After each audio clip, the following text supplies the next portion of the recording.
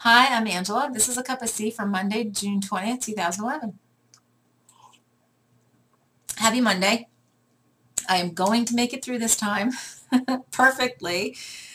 I have gone through this like 20 times, not the whole thing, but in the beginning I keep on getting tripped up. And so I finally said to my guides and creator, go ahead, just give me the right words. Make sure the right words come out in perfect sequence, in perfect order, perfect meaning.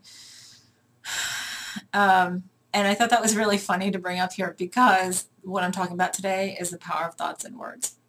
And I know I'm going to make it through this time. So I'm just going to jump right in.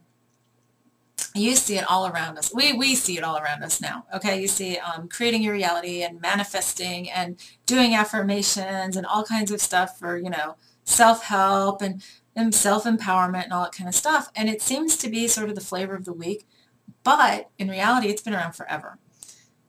Religions, belief systems have taught forever about the power of the thought, the power of the word, how words can be arrows, how there are some languages where they teach the consonants before they teach the consonants in writing, but they'll only teach the vowels verbally in teaching them the words, and the student needs to understand the power of the words as they learn to create them. Even the word abracadabra, which is the standard magical incantation that everybody's used. You see magicians and spells and everything. Even Bugs Bunny uses it. Is from the ancient Aramaic language, and it translates to mean, I create as I speak. So think about that. I create as I speak. A word that is supposed to represent the power that we have in ourselves is as simple as saying, I create as I speak.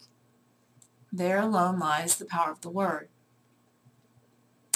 We have so trained ourselves to believe that the power is outside of us, and we're taking that power back. But if you look all around us in society right now, you see it all over. You're not good enough, you're not wealthy enough, you're not pretty enough, you're not handsome enough, you're not smart enough, you're not attractive enough. It's just so many different things that you're not. And what happens with that is the more you get pounded and pounded and pounded and pounded, and you accept it as reality, if you accept that as true, then it becomes part of your reality because then you believe it. Once you believe it, then your thinking is created from those beliefs, and then your words come from those thoughts. So see how that sort of self-perpetuates.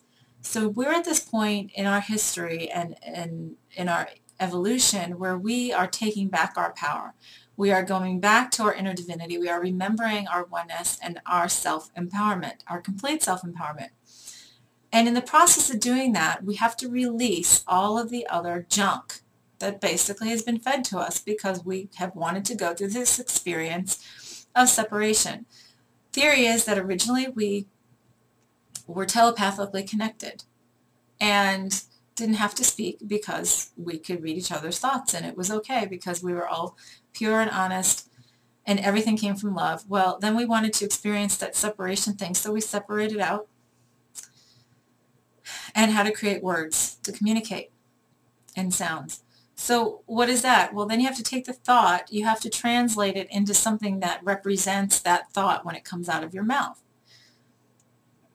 So that, of course, becomes a much more focused energy because you're focusing that thought into a symbol or a representation to send out that energy through your mouth so others can understand it.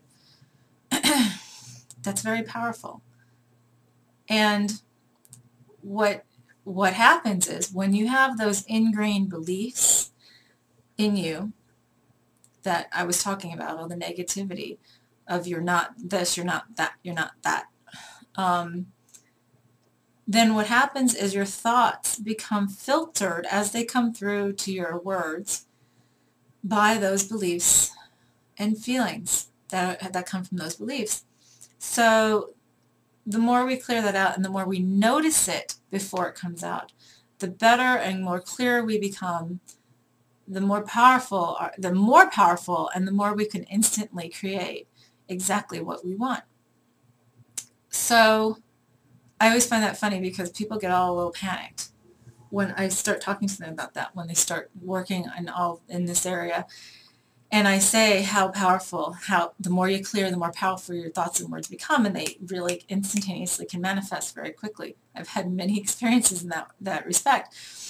And you know that quote about how it's not that we're afraid that we're not powerful, but that we're actually afraid of how powerful we are. Well, there's a perfect example of it, because I hear that all the time. It's like, oh, wow, but you know, what if I think of this and what if that? But here's the thing. What did I say, that filter we use between our thoughts, you know, from our thoughts to create our thoughts and then translate them into words even more. If we pull out those filters, if we stop believing, if we clear those beliefs that are self-limiting and we stop believing the I'm not, or it's impossible for me to, or I can't, then the more you pull that out, the less you have to worry about what you're thinking and saying, because those things get cleared and pulled away. Now, I'm not saying that it all goes away or that it all goes away overnight. It's a continuous process. I am continually clearing and clearing and clearing. Yes, I've done a lot of clearing work, and I've spent years doing this. But there are times when one of those thoughts come up. But what happens is, like what I tell people is the equivalent of when you have a clean counter versus when you have a dirty counter. So if you have like a clutter, dirty counter in your kitchen or wherever, and something spills or something gets knocked over, a lot of times you're just like, I'll get it in a minute, or I'll get to it in a second. And then sometimes it's like, well, if there's something in it, like if there's like a glass that spills over and it gets cooked on other stuff, and you're going, oh God, now I'm going to clean this up, and now this is dirty, and this and this and this, and this got soaked with it. Well, that's sort of a lot of intermingling, and it's hard to sometimes pull out the actual thing that contaminated everything to begin with. If you clear off, as you clear off the counter, though, if you declutter and you pull all that stuff off and then something spills, well, then you can pick it up like that and you can clean it up. Same thing happens with you clearing yourself inside, clearing your thoughts and clearing your emotions and getting rid of those self-limiting thoughts and behaviors, because then what happens is you recognize it right away. If you have that thought and you say, oh, wait, where'd that come from? Because that's what I tend to do. There are occasions when I'll still have that. And it'll come up, and as I'm changing it, because it's a habit now for me to actually change it to the positive, I do then step aside and say, what's the belief, the self-limiting belief that's causing that thought to start to form? And that I can pull it out right away, and it's easy to distinguish, and I can ask my higher self, I can ask Creator, I can ask my guides, what is it that I have to clear here that caused this? So then it becomes easier and easier and easier, and so then you can catch it almost before it becomes a thought.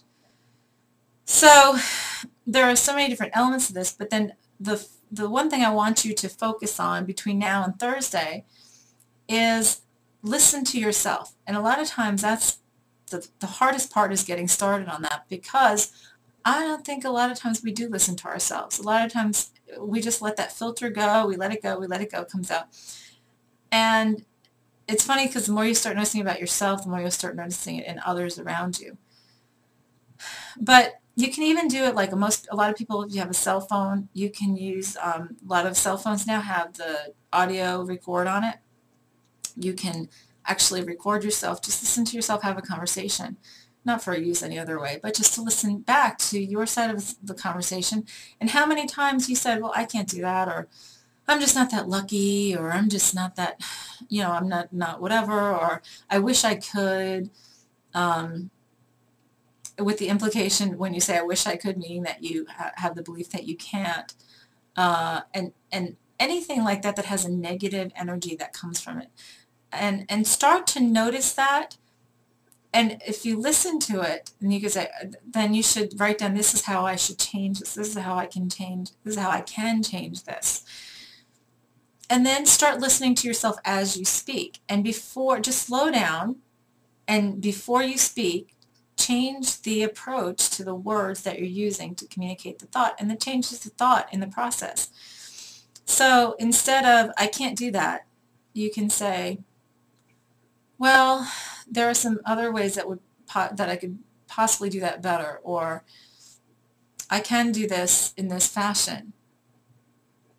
Then you start doing that, and it becomes more of a habit.